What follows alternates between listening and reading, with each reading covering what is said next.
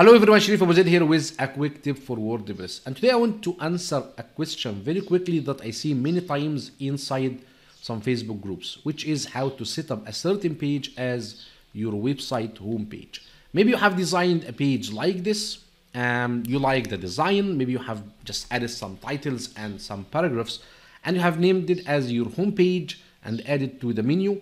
And when someone clicks here, they can see the page. But when someone adds the URL of your website, or they click the website name or logo, they are redirected into a different page, maybe something like your blog archive.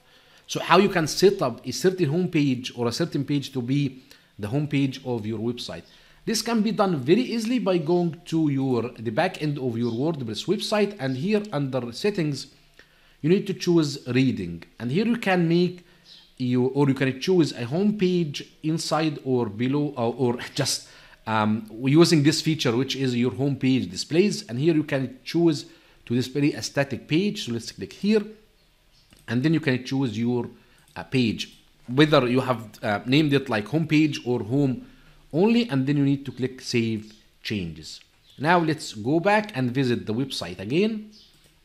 Now when someone clicks the website name or logo, they will see the same home page that you have designed.